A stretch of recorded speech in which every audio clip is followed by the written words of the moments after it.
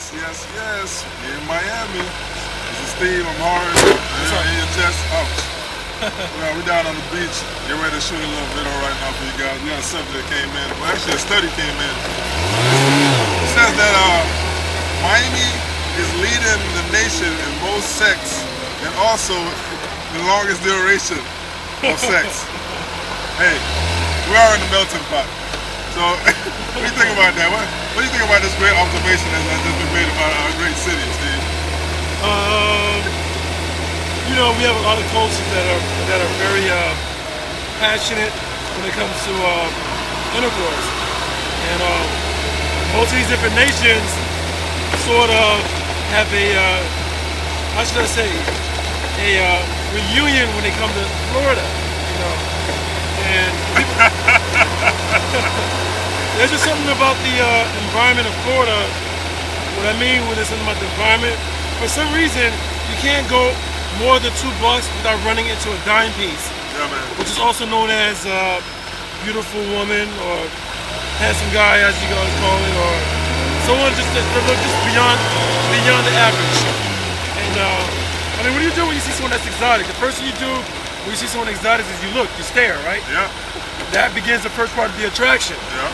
And then you start contemplating and imagining, you know, having sexual relations with this exotic looking being. You know what it is too? Like you said, there's a lot of different mixtures in Miami. So it's like to see a different mixture, It's like fresh, man, brand new. yes, exactly. And that keeps the man mind young. Like, man, I'm chasing that tail. You know, you know what I'm saying? I want to chase these tails. Cause you probably go to different states, like a certain kind of girls. Right. You see so many times, like there's different hair, different kind of color, different kind of body. But in Miami, there's so much different cultures, man. It's like, man, you got this kind, this kind, this kind, this kind. You know what I mean? But whatever we're doing, keep it up, MIA. Keep doing what you're doing. I was gonna say to you, because as men, you know, when you have a new partner, a sexual partner, you can go a good amount of time. Yeah. So the point of being is that if you're in Miami, you're seeing beautiful people from all over the world in one area. So we can stay aroused with this new person as long as we have to. You know? No Viagra needed. You know, let's come to South Beach, and that's the natural Viagra. South Beach and a nice seafood platter, you're good to go. Oh shit. You're good to go. You're good to go. Yeah, but that's what it is, man. And I think it's because of the heat, because you know the heat make you like a little bit more. Here you go, man. Nah, I'm telling you, though, the heat makes you want to last longer. I'm telling you, there's a lot of hot summer nights. A lot of hot summer nights, you know, sweaty, exotic. You know, you got a nice little, you know, dime piece. Different culture. You got an impressor. So you're going in all in, plus the heat, and that lasted a longer duration. Cold winter nights in a different state. You want to cuddle, you want to make love and shit, you want to hold, body heat. We got time for that shit. We got the heat already. All I gotta do is all I'm trying to do is perform. If I'm going for straight performance, the heat is already there, okay? So that's why we're the longest duration and the most sex, man. Hands down, guaranteed. I mean, everybody always trying to look beautiful.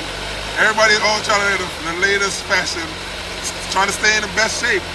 But you know, the girls, they always in competition with each other, like, oh, I gotta look like that type of body, the South Beach body.